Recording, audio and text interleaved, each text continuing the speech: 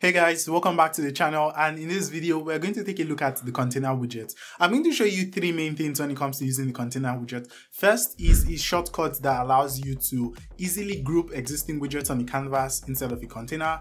Then I'll show you how to implement custom security features using the container widget by controlling the visibility of the container widget. And lastly, I'll show you how to theme or style your applications using the container widget.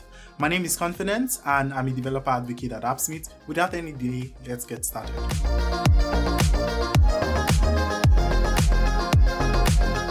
Alright, so right here we are in my application and I have a couple of widgets already on the canvas. Now to show you the shortcut to group all of these widgets inside of a container, all I need to do is highlight all of the widgets I want grouped, and I can either use the keyboard shortcut Command G or Ctrl G, or click on the UI right here to group all of these widgets in the container. So I'm just going to click on the UI here, and you can see all of these widgets have been grouped inside of a container. In cases where you're not able to click and drag to highlight all of the widgets you want selected, you can also select the widgets by holding down the Command key or the Control key and selecting what widgets you want grouped, for example. And that's just going to have those widgets selected, and you can also group them using the container widget. So that's the keyboard shortcut. It was actually really easy, and it's a shortcut, so it's going to be really fast. The next thing I'm going to show you how to do is control visibility or implement some security features in your application, because sometimes you may want certain parts of your application to be visible to certain users while not being available for some other users, and that's really easy to implement using the container widget. So here I have the container widget highlighted, and this is the property pane of the container widget. It has a bunch of properties, but the first property we're looking at here is the visible property, and this is where you control if you want the container widget visible or not. So you have the option to toggle the switch here to turn it on or off, or you can go write some JavaScript logic to determine if it will be visible or not. So talking about the security feature I was talking of earlier, you can go write some JavaScript here to show this application to certain users. For example, let's say if the user has confidence in the user's email, we don't want that user to be able to see this part of the application. So we can do something like if appsmith.user.email, which you can see here has confidence@appsmith.com. So we can do a check to find if it includes. If it includes confidence, then I don't want the user to be able to see this. And you can see that because my user email includes confidence, I am not allowed to see all of the widgets inside of this container. I'm just going to go to the preview mode so that you would see how this looks like when the application gets deployed.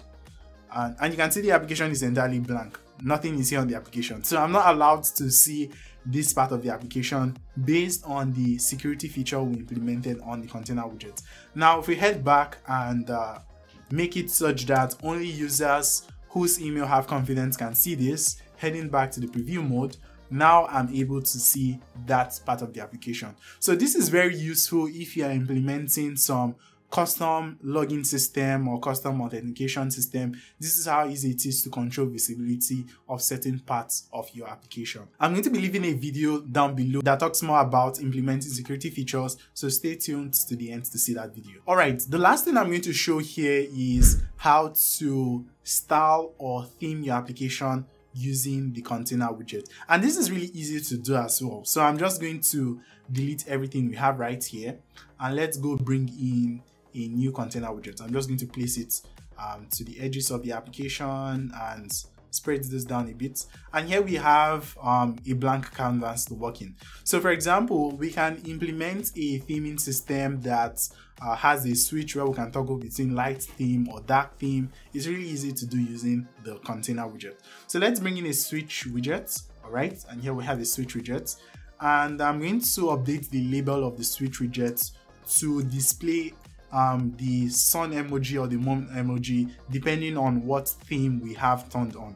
So this is going to be switch 1 is switched on, and there we have some emoji showing what theme it is. So if I turn this on or off, you can see it switches between the moon emoji or the sun emoji. And that's one part of the configuration done. The last thing I need to do here, or rather the next thing I need to do here, is set a theme whenever the switch is toggled. So let's go do write some more JavaScript here. So let's set a theme to the store by using the store value function.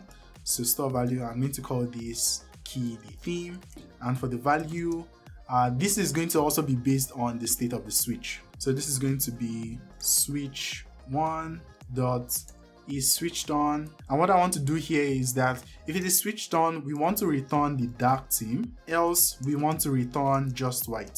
So this is going to be white, and that's basically the next thing we need to do. So the last thing we need to do here would be using this theme we save each time the switch is toggled to the store. So we can use it in container widgets here, because the container widget has a background color property. So what we can do right here is write some JavaScript and read the background color from the store. So this is going to be appsmith.store.theme.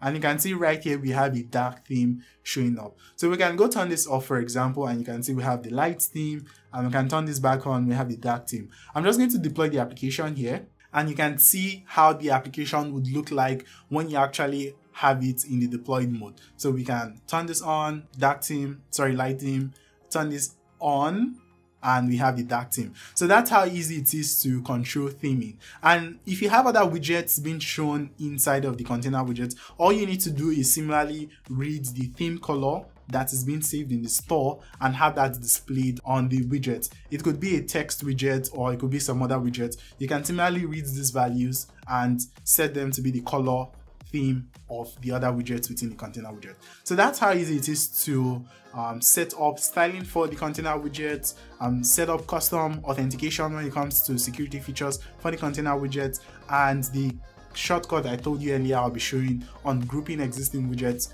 inside of a container widget. Now, you may want to learn more about the container widget, and you may want to learn more about styling your applications using the container widget. So I'm going to leave a video here that talks about how to style your applications, and definitely this involves using the container widget. Or you may be interested more in security. So I'm going to leave a video here that talks about how to implement custom login and configure the visibility of certain parts of your application like you saw today in a more detailed video here, so that you can go check it out and see how to implement custom authentication for your applications. Alright, that'll be all for today's video. Till I see you next time, take care, stay safe, and have a nice day. Alright, bye bye.